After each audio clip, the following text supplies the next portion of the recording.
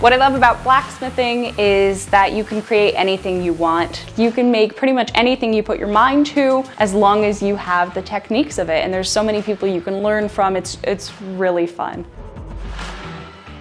My name is Sabrina Caylor. I'm one of the owners of Caylor Forge and Leatherworks. There's 4 owners. It's myself, my older brother, my mom, and my dad. We run Caylor Forge and Leatherworks in Gruene, Texas. We started our store about last year, so we've been here about a year. We're a baby of the region, of the neighborhood. We started blacksmithing about 4 years ago, fell in love with it. We've trained with some of the most amazing blacksmiths I've ever met from all over the United States, and we had enough merchandise that we're like, let's try a shop. And it worked out really well, and here we are a year later, and we just opened up a new store at the Pearl in downtown San Antonio. And about 4 months after we started blacksmithing, we started a nonprofit for vets and first responders. So we started the program Reforged. It's therapeutic knife making for vets and first responders. So it's a therapy program that we say is poorly disguised as a knife making class. And so that's a 3-day course program, completely free, that we offer. And it's to help vets and first responders get peer support. We've been running that program about 3.5 years now. Fell in love with that, of course, and we're like, well, this is going well, let's open a business. And that's how this happened. We were just tourists in Gruene one day, and there was a for lease sign, and we jumped on it.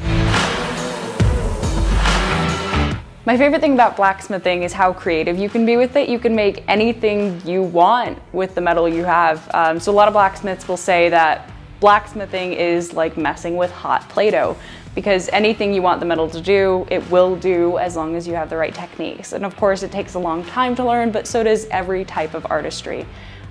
It's a lesson that you gotta do. It's a time-staking process. There's a love to it. You can fall in love with it, and you can make wall decor, you can make sculptures and art, you can make guitars and things like that. You can make, you know, steak flippers, kitchen utensils, basically whatever you want to make. So there's a creativity with it. It's unending if you have the imagination for it.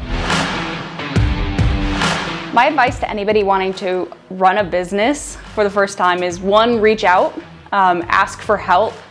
I'd say learn the laws you need to know, learn the paperwork you need to have in place, learn every bit and piece that you need to run the business, because yeah, it's cool to say, hey, I want to run something, I want to be my own boss, but there's a lot that goes into it on the underside that a lot of people don't take into account. So there's the tax forms you need to know, there's the filing of your name, making sure you have a website. If you're going to run a website, you need to be able to do your social media. You need to be able to pay your employees. So are they going to be contractors, or are they going to be employees? So the people who work for you, how are you going to care for them? What are your hours going to be? Who's going to be managing your phone calls and your emails and anybody who comes in with questions? You know, it's a lot. And so if you're one person trying to run your own business, it's really hard, which is why I'm thankful I had my family, and that we have a good enough connection that, you know, the 4 of us were like, hey, we can do this all together. It's a lot of work. I think like perseverance of it, because if you're passionate about it, I'd say go for it. But, you know, make sure you have the funding to do what you need to do. Maybe you don't jump on a storefront immediately unless you can guarantee you can pay rent with your product every month. I think my favorite thing about owning a business here in Gruene, Texas is the community. So all of the shop owners I've met here have just been so loving. Like, they are the sweetest people I've ever encountered. Everybody has welcomed us with open arms. It's been just amazing. And there's people I can ask questions. What am I supposed to do? How overwhelming is it? What is the season gonna be like? All the people here are able to give me those answers, and they are just so incredibly nice. And we've also had people come over and ask for commissioned items or get items worked on, and then we go there and same thing. And we've just, I don't know, we feel like we're part of the Gruene family now, and we're really happy to be here.